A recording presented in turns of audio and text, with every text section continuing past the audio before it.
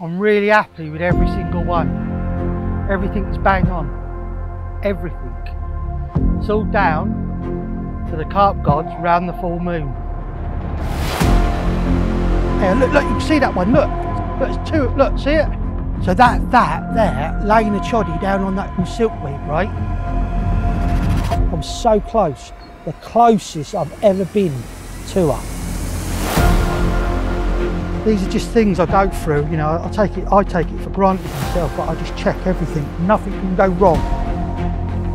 Just had a couple. Got the rod back out, another one went off. Got one looks about £30 and about 24, 25 commons. Ibiza Beach is now rocking.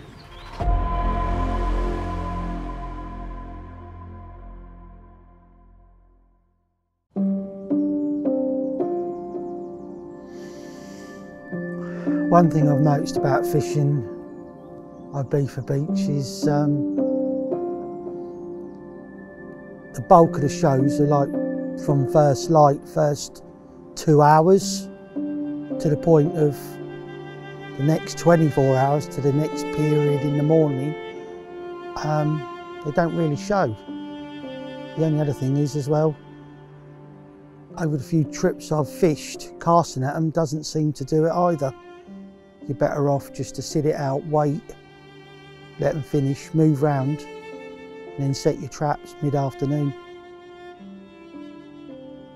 I'm in the main pub swim, and this is where we filmed last time. Why I like to stand here is it's just, you can see so much of the water, and I don't want to miss anything. And you're sort of planning your next move, if you need to move. And it's already ticking in my head. I've got to move at some point unless things change. I've seen, what's it, 4 shows, is it? 2 over there. But there's just no point going right now. I'd rather just watch to see where they end up.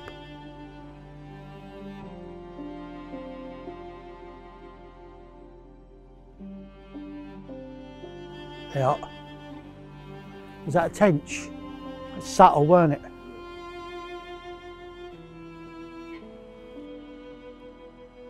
We've just had a subtle show where we missed it, and when you're unsure if it's a tench or a carp, as a rule of thumb, a tench blows out, what I mean, bubbles within seconds, and a carp is normally a lot longer.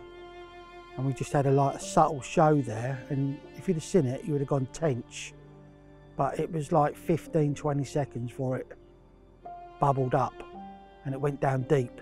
100% carp. Tench, bream, just do not do that.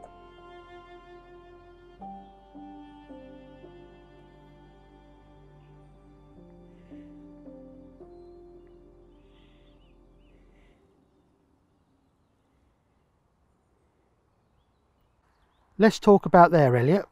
What do you want to know? What's happened? I pissed in my waders yesterday. Yeah, and what are you doing? Wearing them. And what else are you doing? Moaning that they smell of piss.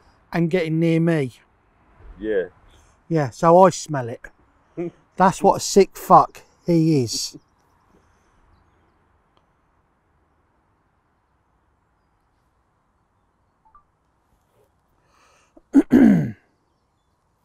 Right, what do you want to do? What do you want to talk about? Not telling you. Oh, I'm going for breakfast now. Oh, salmon. Salmon and scrambled egg.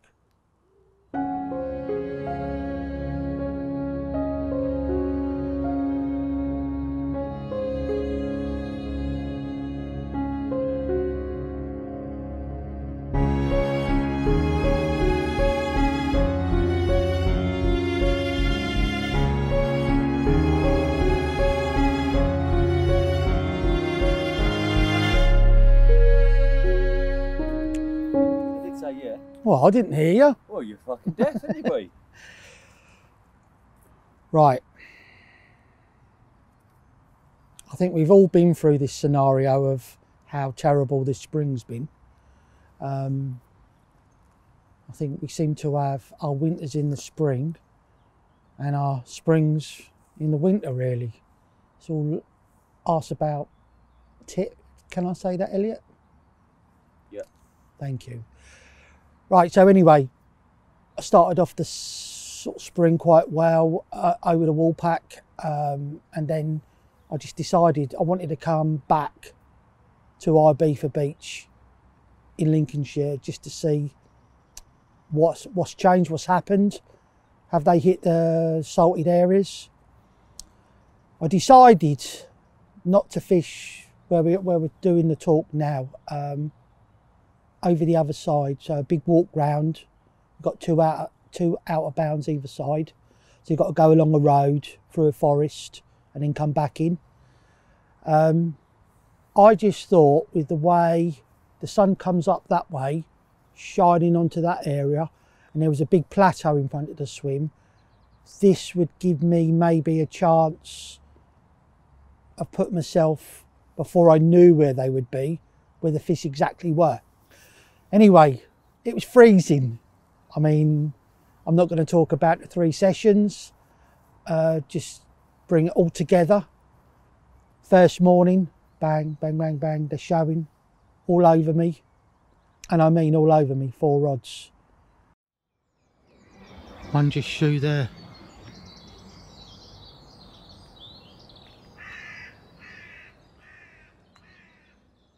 I was just fishing singles on hinges. Nothing happened, apart from maybe a couple of liners from pike. Anyway, I put a little bit of boilie in, come back again the following week, and the same thing happened. No one here, same swim, fish all over me, nothing. So I thought, right, it's gin clear, they're obviously moving around early. I'm going to put a couple of 3 kilo of boilie in this time, not just a little bit. Anyway, next trip, and the weather really went, well, savagely cold, to the point of minus whatever, snow. I actually filmed some of that myself. The world is messed up. 12th of April.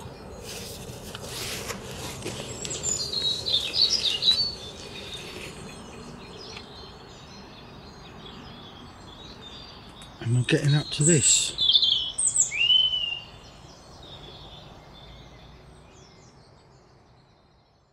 But in the morning they were showing. But nothing. Just nothing. It was just that early wake up, and they were cleaning themselves, happy with life, I suppose, being laid up, wondering probably as well what's going on. The same as what us humans are. The lake's thawing out after the big snow and freeze.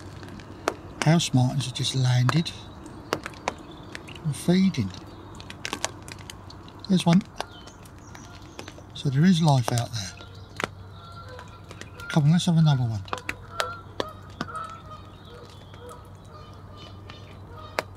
There's one. I think.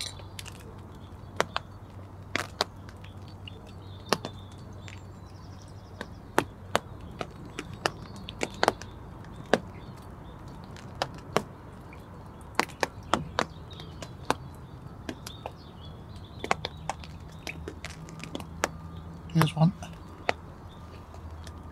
bet they wonder what the hell is going on. Look at them. Anyway, the second morning there was less.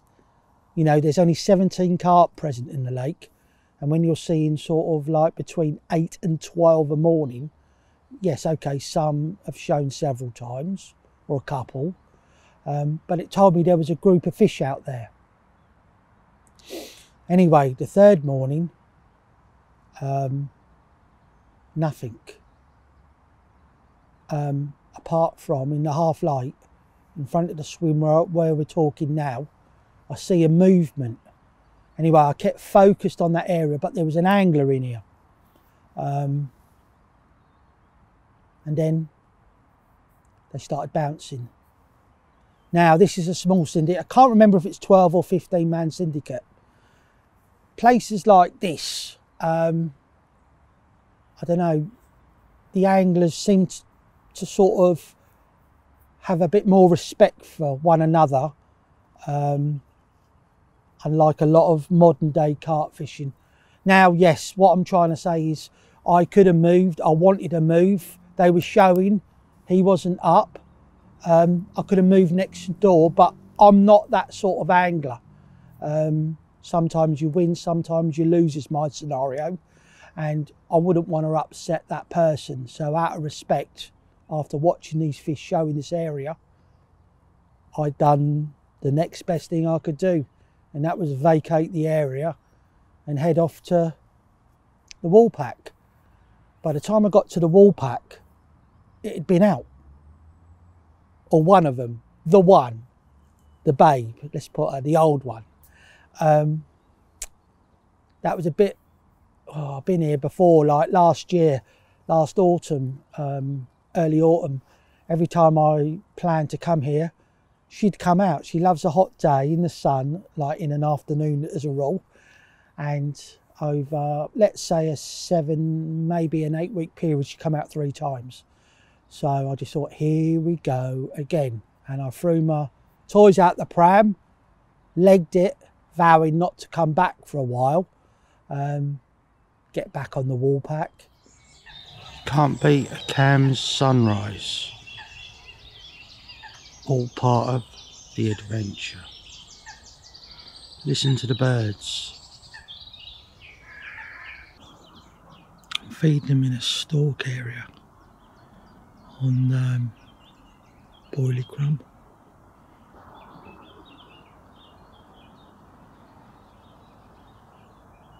See the bubbles coming up? Right there.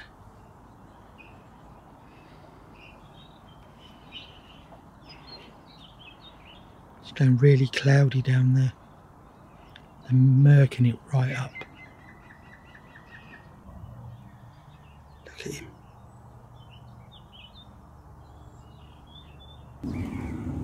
Eating crumb boilie. Just under the bobbin. By the reel handle. 650 miles this week. Nothing for 3 days. Then dropped into the wall pack on a long drive home. Got rewarded with this old Cam's Babe inch stiff rig over ACP Pacific Plum. Happy days. 31.8.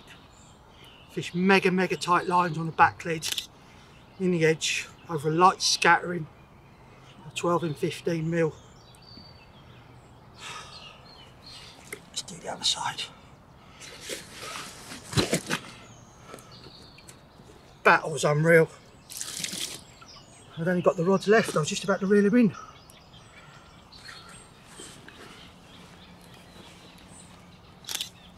There you go. That ain't no Moid Elliot. Happy days.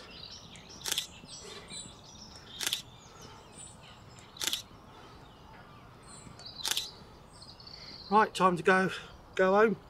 Family life. Gonna be stinking a carp now. Laters. Right.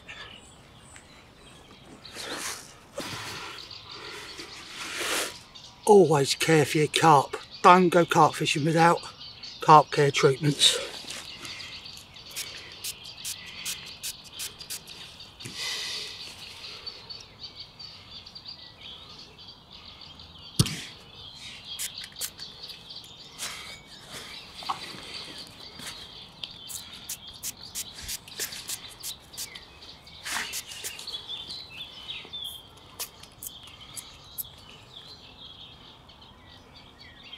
Scale was rotten.